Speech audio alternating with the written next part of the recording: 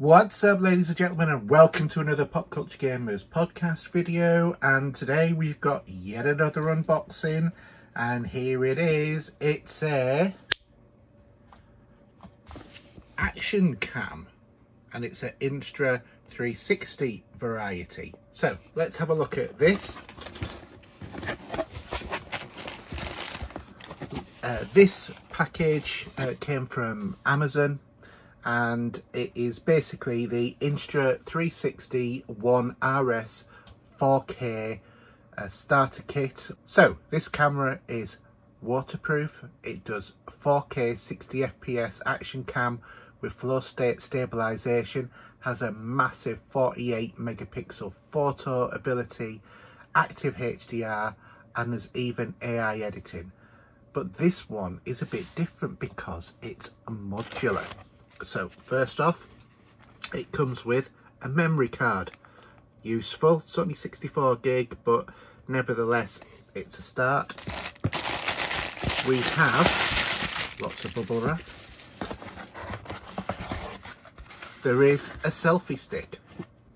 There are two different versions of this selfie stick, or this type of selfie stick, and it is an invisible selfie stick, so it does actually get removed from everything that you do later on in the post-production, because this does come with really good software, evidently. So this selfie stick is 120 centimeters in length, but you can buy a different selfie stick which is available for an eye-watering amount of £100 that is 3 meters high. And the reason why you might want to do that is because you can get some quite effective drone type effects. There are also other sticks and various different gadgets that you can get for this, various different mounts, but there's also one for doing bullet time effects as well, which is really interesting. And here is the camera itself. Now this does look really quite odd. If you've got a action camera like a GoPro, then this is not going to be that odd to you, but if you've not used an action camera before, then this is going to be very odd. There is a 360 degree camera to go onto this. I'm just waiting for that one to be delivered, so I'm looking forward to that, and I will be reviewing that later on. But I just thought I'd just show you an unboxing of this, and then come back after a week or two when I can say how good this camera actually is. This camera is quite special in terms of the action cams because it's modular. This is 3 different bits, and there is a 360 degree lens which I've also got an order, and I'm waiting for that to be delivered. So this is truly quite unique in terms of a lot of the stuff that's actually out on the market. It also comes with a cage and various different other things. But what I'm going to do is just show you the unboxing of this camera now, and then I'm going to give you a review in a couple of weeks when I've actually had a chance to play with it a little bit, because the idea for this is I want to take this on my holidays. Let's have a look and see what's inside.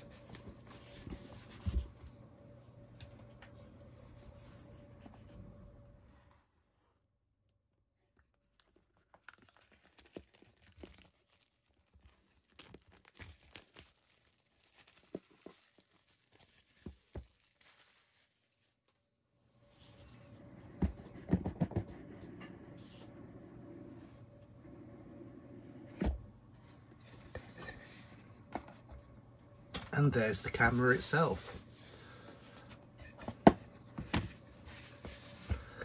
So maybe not what you were expecting, but this is the battery base. There is a previous version of this which was called the R. This is the RS version, so it's the latest one. Here is the camera with the lens, and evidently this just pulls apart like so, and there we have the different aspects, and you can turn this upside down so that you've got either a forward facing screen or a backward facing screen. I'm just going to put that back to how it was, and so, and then this goes on to there. So let's have a look.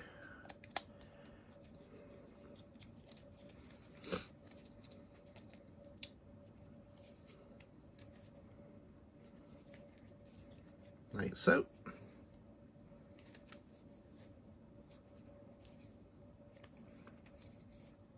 That's firmly on there.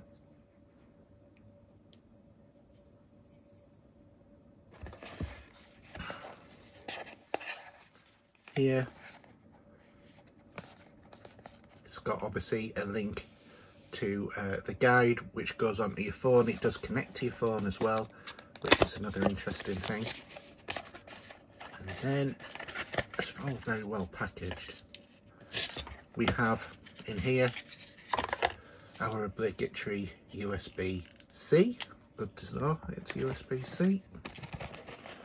We have a case or a mount for it. So on this mount you do the quick release and then you slide in the camera, shut the trap door, and there you have it.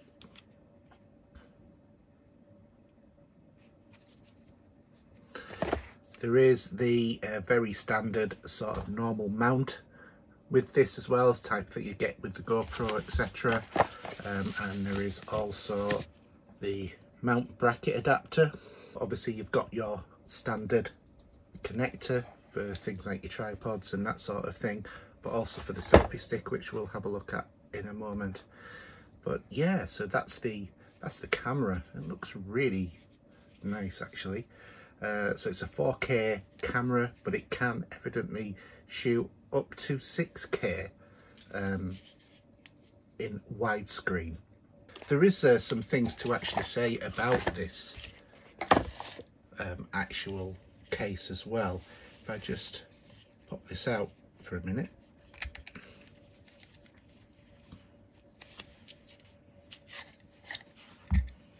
As you can maybe see here, there is a bit of sponge on there, and that is because on the top of the camera there is your microphone. You've got your power button and obviously your shutter release button. We've got these stickers on here. Let's just take those off now. So this one we can open up, and in here we have our SD card and also our USB-C. So let's just put our SD card in, push that in. So like I said, it is waterproof as well. I think it's up to about 16 meters before you need an adapter cage for it. We take off the back screen and the front screen. So put it back into the case.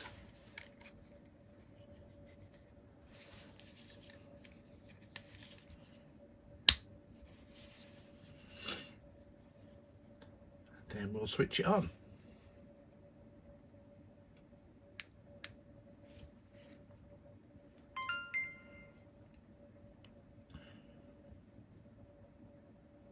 So it's currently formatting the SD card and it's done. Yes, we want to be in English. So now we have to install the app and connect. But as you can see there, straight away, there's the actual picture of what the camera is seeing. Obviously it does have the distorted view, which these normally do. So we can swipe middle or sensors to change the different modes. HDR, for example.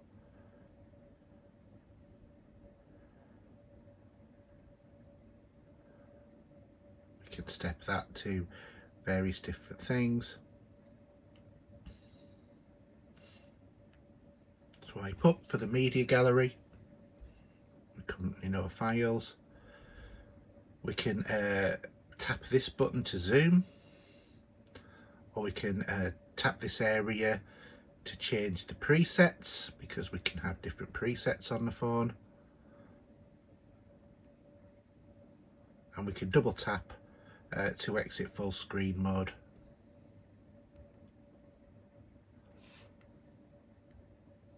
There we go.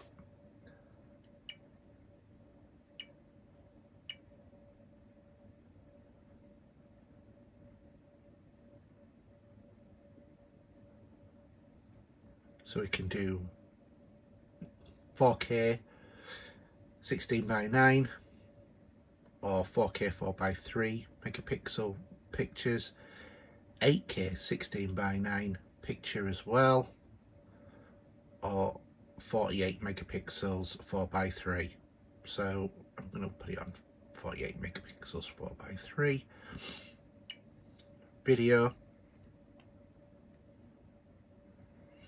So we can change the type of colour to vivid, standard, or log, which you can see changed there.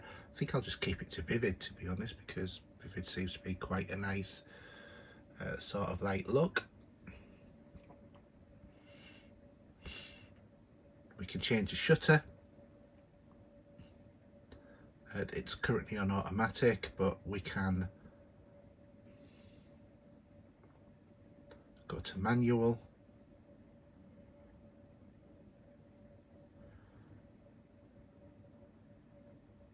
And then we can change different shutter speeds. And then we can go to the ISO and change this. EV, which allows us to just make any different changes to our brightness levels, so that we can make images brighter up to 4, or darker down to 4, or just keep it as balanced as we can. And then we've got our white balance. So there we have it, that's the camera. We can also do the ultra wide or zoomed in as well, because I clicked on the magnifying glass down there.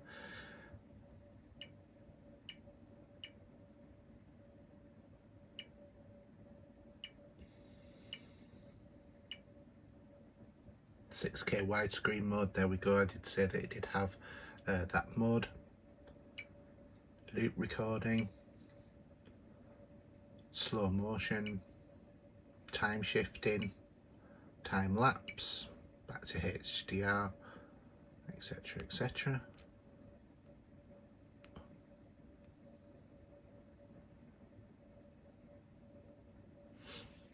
So if we pull down, we've got different options as well. So we can do the screen brightness,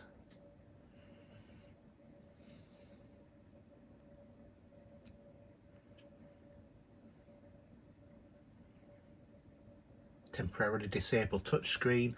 That is used if you want to go underwater with this camera, which it's perfectly capable of doing. This is waterproof as long as that trapdoor is shut properly. We can do standard stabilization here, which results in a longer preview as well. We have the infractor light on and off, which basically just puts this light on the camera so that you can actually see that it's working. We can do different grids, voice control, screen rotation. So what the screen rotation one allows us to do is turn it on, and if we move the camera around like so, it will keep everything still level. We've got quick capture, and then we've got general settings. So let's just go into general. See lots of normal sort of stuff there. Bluetooth, Wi-Fi settings. We can link up AirPods as well. Screen sleep, voice, SD, audio. One thing that doesn't seem to be in here is the option for setting a time and date. The other thing I said it comes with is obviously the selfie stick. So if we have a look at this,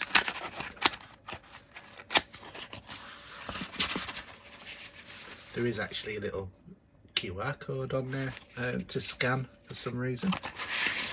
And then this selfie stick is not your normal sort of like cheaper ones where it's the pull out and screw.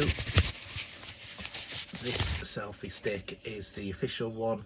So this one is a tension mounted one, and so you just extend or pull that in, and it is very, very tight. But we can then, it's obviously got the correct attachment on here, so we can screw this in, and then we can use and angle this how we want to get our shots. But it's going to be really interesting to see what this comes out like when we start using the 360 degree camera mod, which, like I said, is I'm just waiting on that one to be delivered.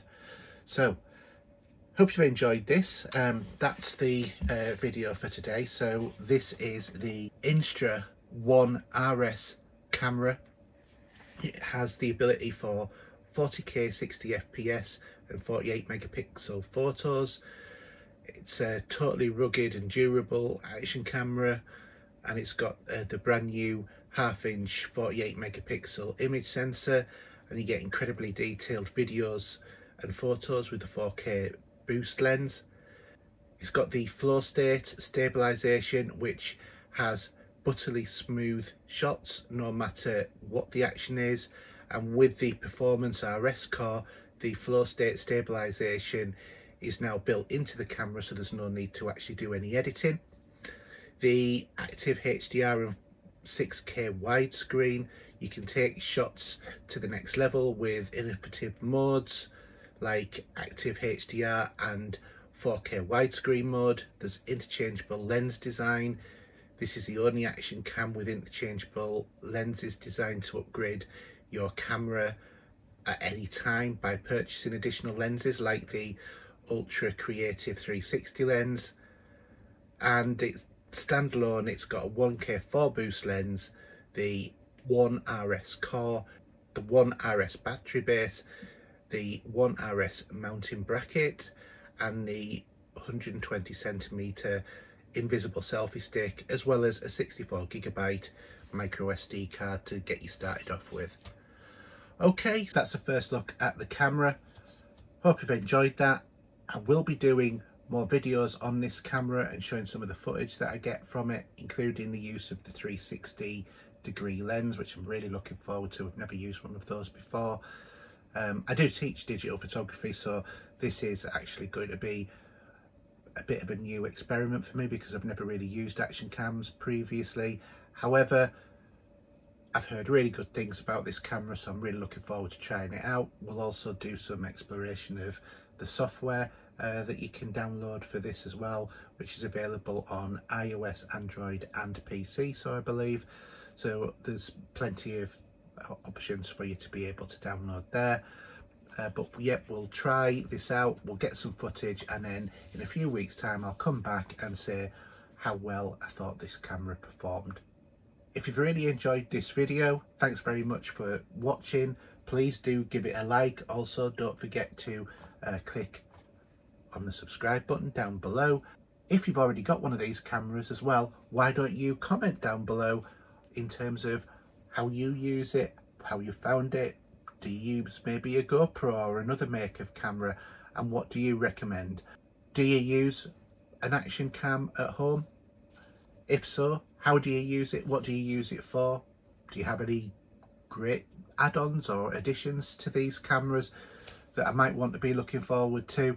And how do you do it? Have you got any tips or anything at all like that? I'd be really interested in exploring some of these, because obviously I want to get the best out of the camera and I want to give it a good shakedown review.